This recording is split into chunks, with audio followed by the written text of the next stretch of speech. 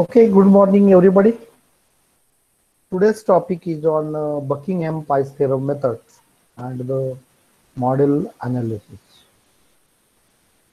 So the Buckingham Pie theorem methods, in this Pie theorem methods, there is need to select the repeating variables. And yesterday we had discussed on how to select the repeating variables. Repeating variables are equal to the number of fundamental dimensions of the problem. This is now the condition, and the choice of the repeating variable is governed by the following considerations. So it must have geometric property, it must have the flow property, and it must have the fluid property. So repeating variables have the choice, that is first either it may be the dv rho, or either it may be the lv rho, or either it may be the dv mu. So this is the way to select the repeating variable. And in this repeating variable, the first property represents geometric, second flow, and the third one is the fluid property. Now let us see the one example so that you can understand all the steps and how this method is applied. So in practice, this pi theorem method is everywhere it is applied for finding the solutions of this complexity. Now here we are giving the resisting force R of the supersonic plane during the flight can be observed as dependent upon the length of the aircraft. So the R is the function of L, V, mu, rho, and the K. So the total number of the variables here, that is the R is one of the variable, 1, 2, 3, 4, 5, and 6. Therefore, write the number of variables n is equal to 6. Number of fundamental dimensions, that is now the 3. So therefore, pi terms is the n minus m, that is 3 terms are required to be find out. Now as per the property, then as per the consideration in the repeating variables, so repeating variables are identified as per the geometric property, then flow property, and the fluid property, L, V, and the rho. So therefore, pi 1 it represents as this, and the function, if we are collected as per the step, pi 1, pi 2, pi 3 is equal to 0. Therefore, pi 1 represents, that is in terms of the repeating variable L, V, rho. So therefore, L to the power A1, V to the power B1, rho to the power C1 into the R. So the R parameter is 4. Then second pi2 parameter, while selecting first three variables must be the repeating variable, that is L to the power A2. This is pi2 term, that's why we have written A2, then B2, and the C2. And the further parameter is that is a pi. So you take here the pi, mu value, sorry, mu. So the rho V L is over, then remaining parameter except the rho V L. So these parameters could not be considered. So the first parameter you considered in the first pi 1 term, second parameter you are considering in the second, and the third parameter where you have to recognize the k parameter. So therefore, in this fashion, you have to select all the terms. Next, in this Buckingham pi theorem method, this pi term is solved by the principle of the dimensional homogeneity. As you know, as per the Fourier's principle, you apply the law or the principle of the dimensional homogeneity. So in this dimensional homogeneity, so the left hand side dimension is equal to the right hand side dimension. This law you must be implemented here.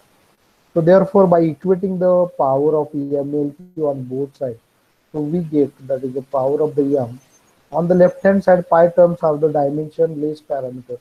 It means that M0 is L0 into T0, and this is the term. These terms you must be write down now. So then you can get this value for pi 2 terms, same, and you can be able to find out the value of A1, C1, B1 by equating this parameter. M is equal to 0, L is equal to 0, T is equal to 0, and let us find out this A1, B1, and the C1 value. Similarly, we'll go for the pi 2 term, and this is the way to find out. So here in the first step, for pi 1 value, you have to derive the final equation pi 1 is equal to r by rho L square V square. Similarly for pi 2, mu by rho V L. And for pi 3 term, you will be getting this k by rho V square. Henceforth, you had written the function as per the procedure of this Buckingham pi theorem method. F is equal to pi 1 f function of this pi 1, pi 2, pi 3. Then write pi 1 term, whatever you are finding the values for pi 1, pi 2, pi 3, equate this 0. And finally, we will get this equation. R is the rho L square pi of this mu rho VL by k into V square by rho knowledge. So this is the way to find out the solutions. Is that right? So therefore, while solving this Buckingham pi theorem method, you must be understand all the steps. That is the first thing.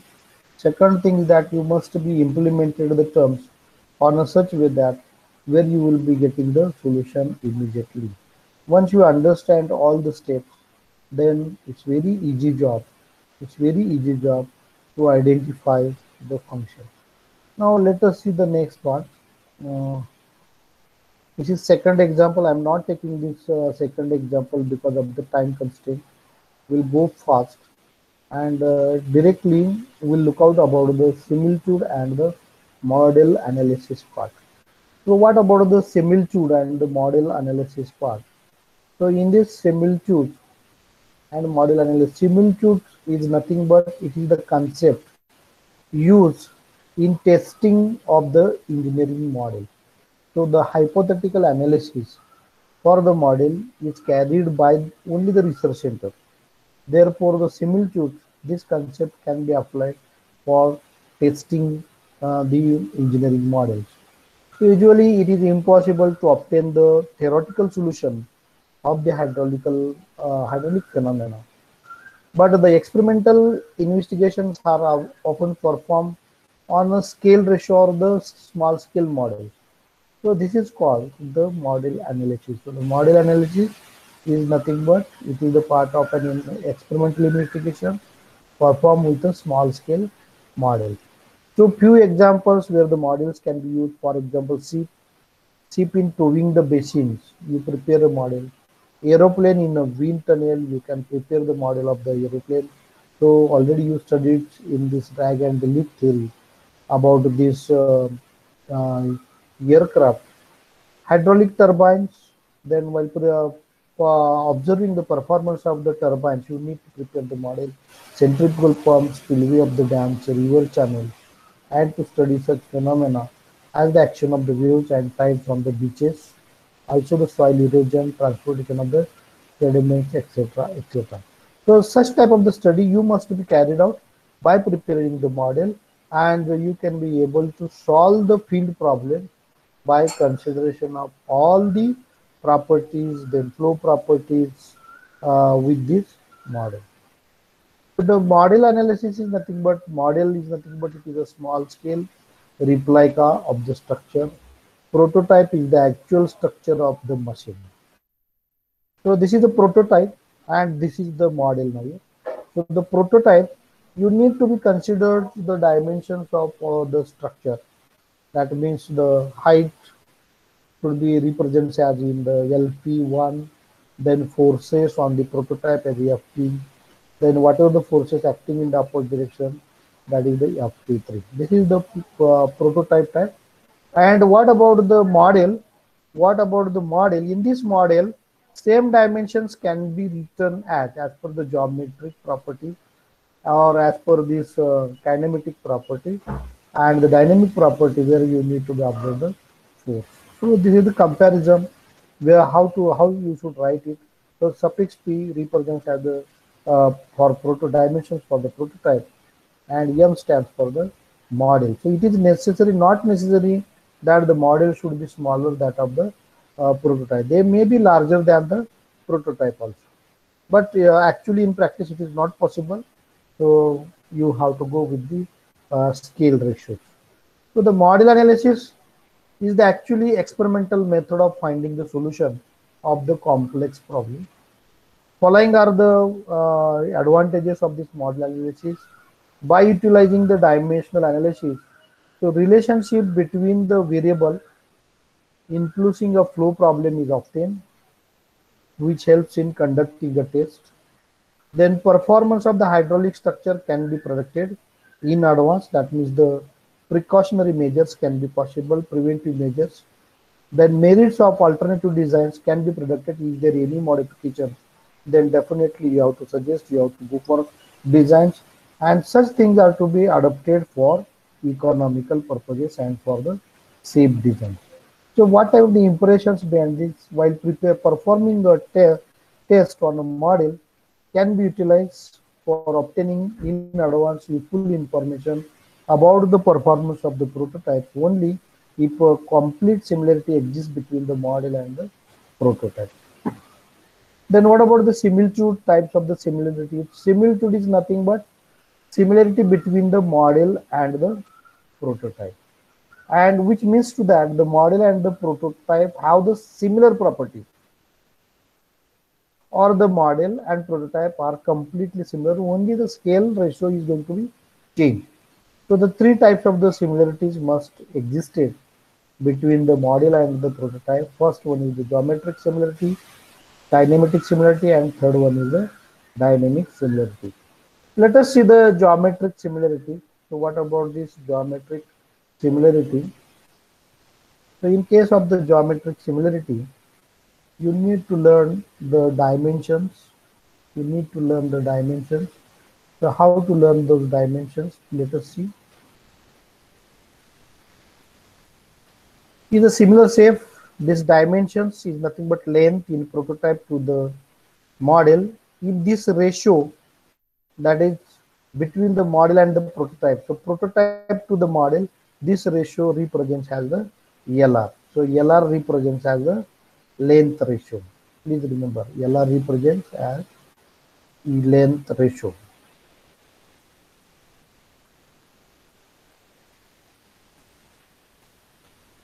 Length ratio. Similarly, for width in prototype to the model, depth in prototype to the model is represented as a length ratio. So LP, BP, and DP are the length, breadth, and diameter of the prototype. Suffix M stands for the length, breadth, and diameter of the model, and LR represents as the scale ratio. So the models are generally prepared with small scale ratio in every directions. Models are called the true models. Sometimes it is not possible to do so, and different convenient scales are to be used in different directions. So the such models are called as a distorted model. So in true models, if the model is prepared with the same scale ratios, and if the model is prepared with the convenient scale ratio, then such models are called as a distorted model. See the difference. Then kinematic property is nothing but that is the velocity. These are the kinematic properties or the flow, accelerations. So this ratio in prototype to the model represents as the velocity ratio. This is for velocity. This is for acceleration. Someone has to consider the discharge, and you can be able to find out the discharge ratio. So the discharge ratio shall be represented as discharge in the prototype to the discharge in the model. So that is QP by PM. So this is the way to represent it. So the velocity and acceleration, these are the vector quantities. Why it is called? Because of that it has the direction as well as magnitude. And hence not only the ratio of the magnitude of the velocity and acceleration at the corresponding points in a model and prototype should be the same, but the direction of the velocity, acceleration at the corresponding points must be parallel, not similar, but must be parallel, and it can be represented in terms of the ratio. Similarly, for the dynamic similarities, you are considering all the forces. Already I told you the GP, VP, SE is the symbol for the different types of the forces are acting in this fluid phenomena. So the G stands for gravity force, P stands for the pressure, V stands for the velocity, viscous force, force due to the surface tension, force due to the turbulence, and force due to the velocity. Same way, you have to find out the ratios, that is Force in a prototype to the force in model. This is inertia force, the viscous force, gravity force, and you can be find out the force also. So it is related for the dynamic similarity. So the here the direction of the forces at the corresponding points in model and prototype should also be the parallel, but the ratio is remained the same. Now, very important part, that is forces encountered. That is inertia force. It is equal to the product of the mass and acceleration. Viscous force represents as Fe equal to the product of shear stress due to the viscosity and surface area of the flow. Gravity force, it is equal to the product of the mass and acceleration due to the gravity. Pressure force, it is equal to the product of the pressure intensity and the cross section flowing fluid. Surface, the product of surface tension and the length of the surface of flowing fluid. And elastic force is nothing but the product of elastic stress and the area of the flowing fluid. Now the dimension less number, always the question shall be asked on this dimension less number. So it doesn't have the dimension. So the dimension less number are the numbers which are obtained by dividing the inertia force by the viscous force or the gravity force or the pressure force or the surface tension force or the elastic force. But the inertia force is remains the constant in numerator, and in denominator all the forces are going to be changed, and according to that the dimension less numbers has been um, named as this, as Reynolds number, Ford number, like this. So this ratio of one force to the other, it will be a dimensionless number. These are also called the non-dimensional parameter. It is classified as Reynolds number, Ford number, Euler number, Weber number, and Mach number. So out of that, this Ford number is very much important, and secondly, the Reynolds number is also very much important in this model analysis. So dimension less number, RE, is nothing but Reynolds number. So the Reynolds number represents this ratios inertia to the viscous force. And finally, Reynolds number, you know, it represents as rho VL by mu or VL by mu. So V stands for velocity, L stands for length, and mu stands for the kinematic viscosity. Similarly, for the Frod's number, it is the ratio of inertia force to the gravity force. So the Fr, so this is actually Fr is equal to Fi by Fg, and finally you got the equation V by root of GL. So this is the equation for the Frod's number. This is a non-dimensional parameter. So it's the it doesn't have the dimensions. Because of that, we have taken the ratio of the forces. Similarly, Euler's number, it represents EU, where is the ratio of inertia force to the pressure force, and finally you got this equation V by root of P divided by rho.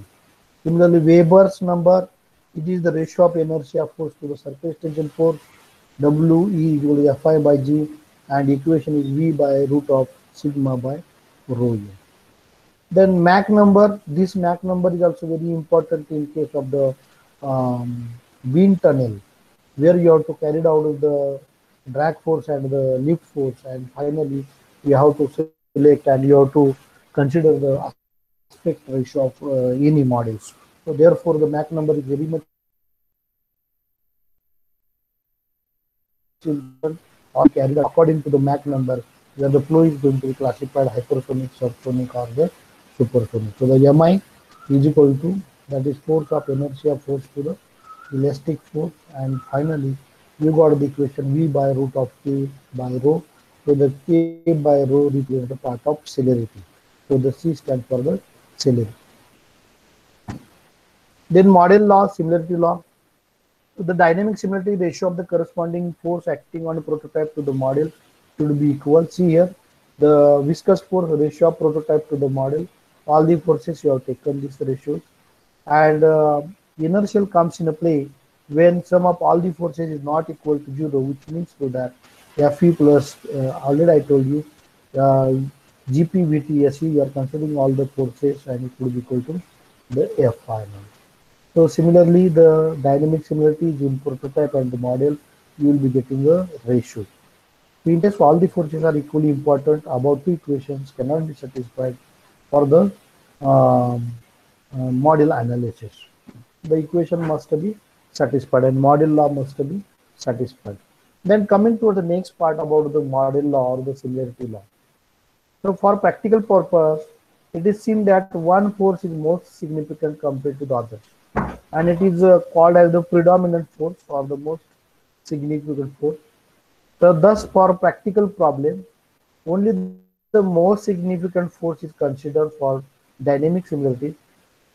Henceforth, the model is designed on the basis of ratio of force, which is dominating in the phenomena. So already I told you Reynolds model law and the Proust model law is very much important in this hydraulics. Therefore, Reynolds model law, it is based on the Reynolds number, states that the Reynolds number for model must be equal to Reynolds number for the prototype. And see the significance of this Reynolds model law. It is applied in the pipe flow. Then find out the resistance experienced by the submarine structures, aeroplanes, or the fully immersed body. And definitely you need to find out this ratio of this Reynolds number, and finally got this ratio VR by LR into mu R is equal to the 1 number. And VR is nothing but velocity ratio Vp by Vm, LR is Lp by M, mu R is equal to mu P by mu M. These are the ratios. So the similarly you need to find out in terms of the dimensions. So it's very important velocity ratio VR represents as Vp by Vm, or in terms of the length you can be written as Lm into nu P by Lp into nu M, or nu T by nu R by Lr. So this is VR by Lr is the equation nu R by Lr for this velocity ratio. Time ratio. Time ratio can be represented as the ratio of the time, but in terms of the length and velocity can be worked out and by using this equation LR by VR. Similarly, acceleration ratio in terms of velocity VR by TR, and discharge ratio AP into VP is the equation for discharge in prototype to the model, but finally you got L R square to the VR. Force ratio according to Newton's second law, mass into acceleration, you got this equation rho LR square VR square. So you remember all these equations. And some problems are asked on this model law. I'm not telling you because of that we don't have the time.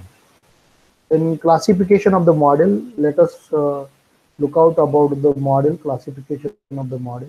There are the two types of the model, undistorted model and the distorted model. So here we have to consider the similar ratios in the to the prototype as well as in the model, or in other words, the scale ratio for linear dimensions of the model and prototype is same. Therefore, this model is called as the undistorted model. Means the scale you are not changing, so the behavior of the prototype can be easily predicted from the result of undistorted or the true model. Then what about the distorted model? A model is said to be the distorted if it is not geometrically similar to its prototype. And for distorted model, different scale ratio for the linear dimensions are used. For example, in case of the river, horizontal and vertical scale ratios are taken to be the same. Depth of the water in the model of river will be very small, and which may not be measured accurately.